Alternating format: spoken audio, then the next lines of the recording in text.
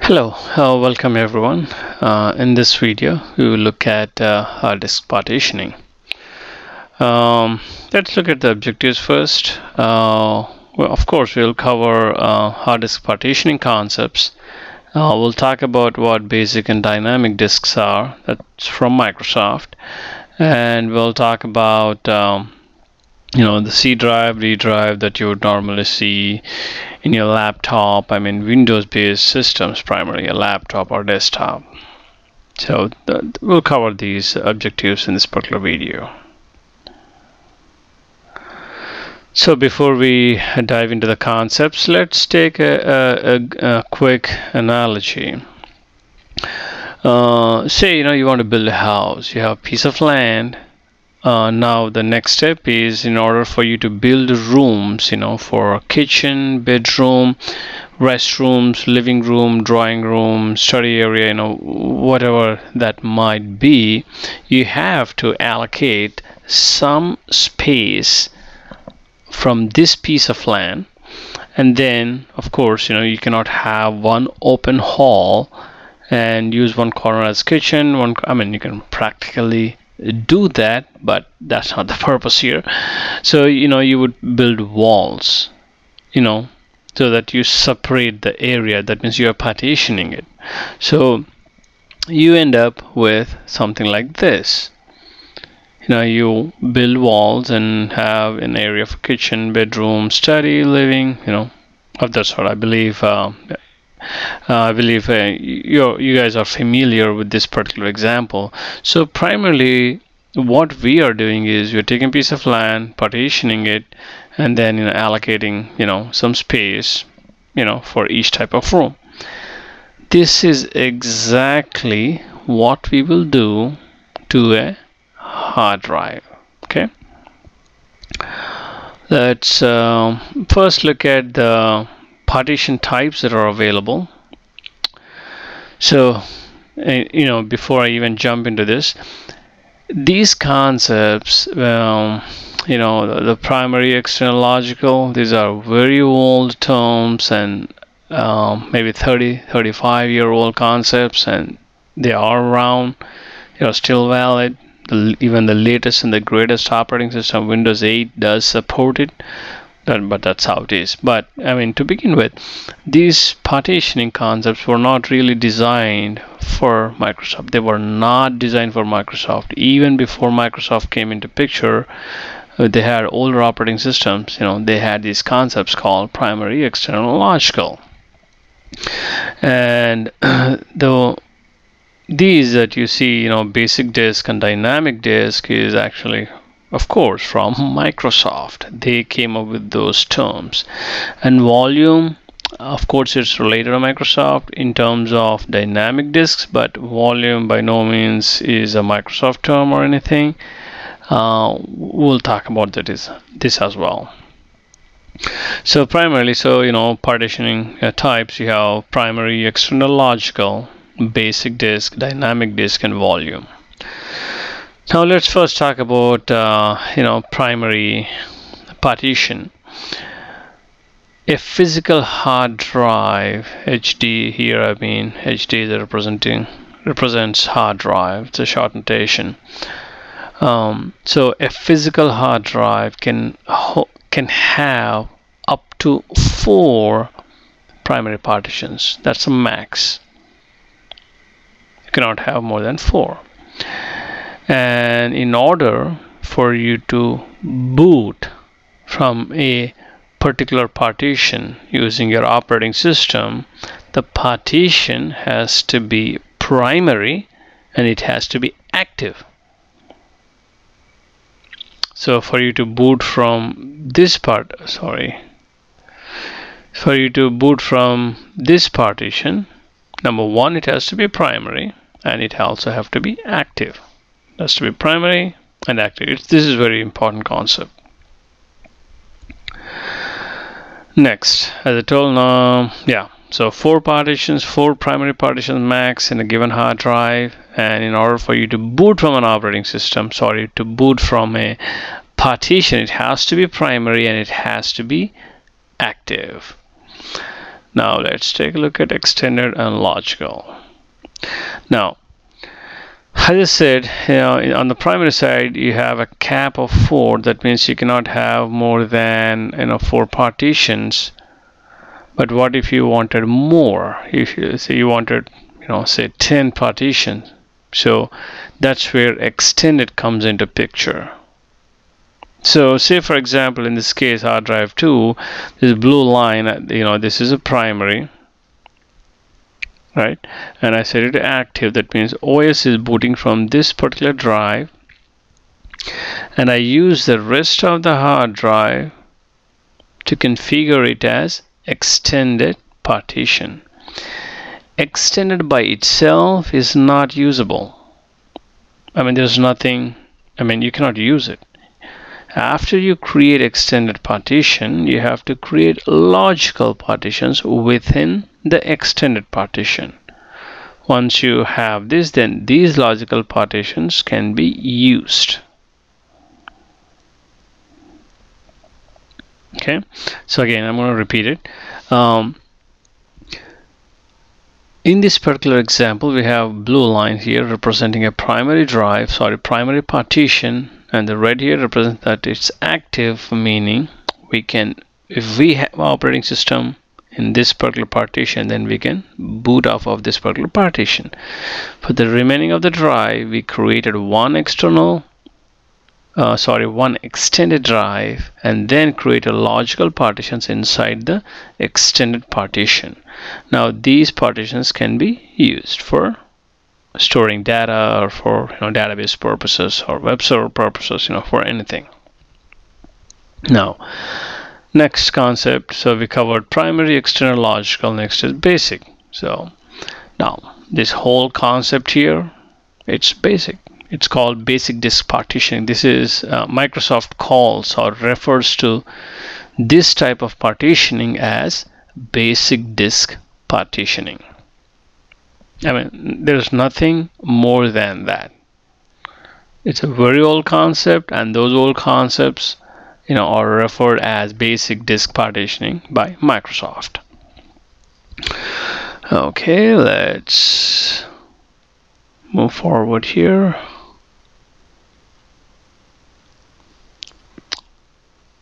Okay, now let's talk about dynamic disks.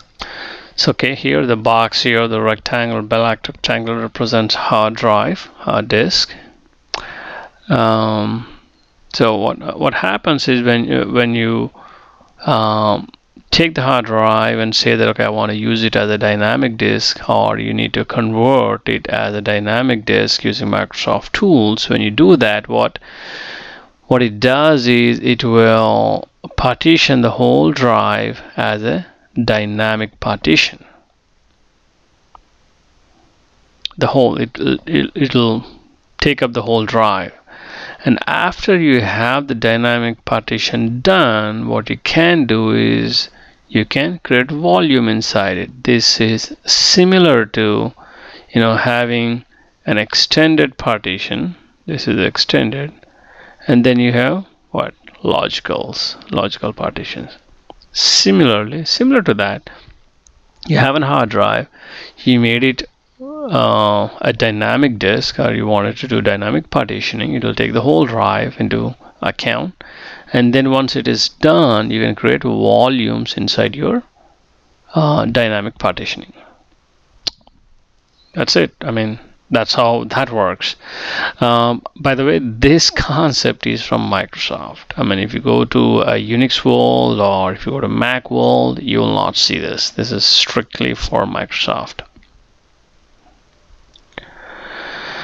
Now, once you have these volumes within Windows operating systems, these volumes will appear as a disks, or the ones that you see, C drive, D drive, E drive, whatever you see. Of course, there is some. Let's say C represents CD-ROM or DVD-ROM, then whatever alphabets that you see in your My Computer, or nothing but one of these volumes. If it is configured, or so if it is configured as dynamic partitioning disk, then yeah, these are nothing but volumes inside this particular dynamic disk. Nothing more to it. It's simple. It's just that you have to get this basic understanding and you'll be just fine. And let's take a look at the general partitioning concept. I mean, not really concept, but 9 out of 10 times you will see that the whole drive is partitioned and it's just one drive. If you buy a laptop or with a 500 GB drive, most likely it's just a C partition on your Windows system, and it occupies, or it represents pretty much the whole drive. I mean, don't get me wrong. Let's say you buy a laptop from Dell or HP, they might have something called a partition that is for for system tools and all that, used by the vendor, and then the rest will appear as C drive. Pretty much 9 out of 10. I mean, if you ask me, is this a good practice? Definitely no.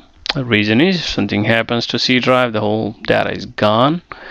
You could, this is how it is done most of the home PCs, but on the server side, normally you would have C drive dedicated for operating system, and then they would put another drive separate from C drive. It could be D, E, anything, and they use this for data, like web server data or SQL server data, anything. It could be anything practically. So that's general partitioning concepts. It's very common that when you talk about partitioning, people also talk about file systems. So let's take a analogy again here, flooring. So you had a piece of land, you partitioned it to build rooms, and then you have to put some sort of flooring, right? You could have tiles in the living room, or say marble, and maybe tiles in kitchen, and maybe in the restrooms you may have little cheaper tiles, say. So it could be different, and let's say right in the front of the house it could be a little bit different. So you are putting a different kind of flooring in each room, and that drives how you use the floor. Let's say, for example, if it is carpet flooring, if you drop something on it, or it'll not break, but if you have a marble flooring or tiles, probably when you drop something might break. So it's kind of defines how you use it. Similarly, when you have this partitions, you format it, and you with certain file system type. So in Windows, FAT32, NTFS are the file system types. When I say a file system type, I mean, it's not hard, it's actually simple. I mean, if you kind of break it up. So in hard drive, what do you store? Primarily files and folders. That's it. It doesn't matter what it is, it's always either a file or a folder in what? Windows. In Unix world, everything is file. It could be everything is file, meaning a file is a file, a folder is also a file, a hard drive is a file, anything is a file. So even before Microsoft came into picture, we had Unix long time ago, right? So everything is file, so that means it's a file that we are dealing with. That's here. So it's a file, this is a system, so file system, and type defines what kind of file. So the file system type defines how the data is stored on the hard drive and how it is handled. And for the user like you and me, we don't have to worry about it. because we just say, hey, save my resume, or save my this file, or copy my this movie. The operating system will take care of it. So the first thing that you have to know is, once you partition the hard drive, you have to format it. It's of no use if you don't do this. You have to format it with a file system, or format it as, however you want to refer it, with file system. So this could be, FAT32 or NTFS in Windows. As a part of, once you say, depending on the operating system, during this process you will assign, in Windows you will assign a letter, meaning, when you see the C drive, D drive, E drive, and that's where it's coming from. You partition it, format it, and during the process you actually assign. It's a customizable. If you have E drive, you can always make it into a D drive or F drive or Z drive, but that's what you do. You partition it, format it, you assign a letter, and it appears in your My Computer. And a quick differences here are between NTFS and FAT. This is less secure, this is more secure. That's one of the difference, because you can give permissions and all to files. In FAT and FAT32 you cannot assign permissions to files. Now when it comes to Unix, we'll look at, there are ext, ext2 and all these file system types, but we will kind of look at these types when we deal with Unix in a different video. So that covers hard disk partitioning, and at least a very 10,000 foot look into file system types. It's just primarily I just listed the types. So again, we have, when it comes to partition types, we have primary, we have extended, we have logical, and Microsoft came with basic disks and dynamic disks. Basic is nothing but the old style where you have primary, extended, and logical. Whereas dynamic disks, concept of dynamic disks, there is no more primary. It's a volume based. So you create a dynamic disk and you create as many number of volumes as you want, depending on your capacity of the drive. That's a brief introduction into hard drive partitioning. Thanks for watching this video.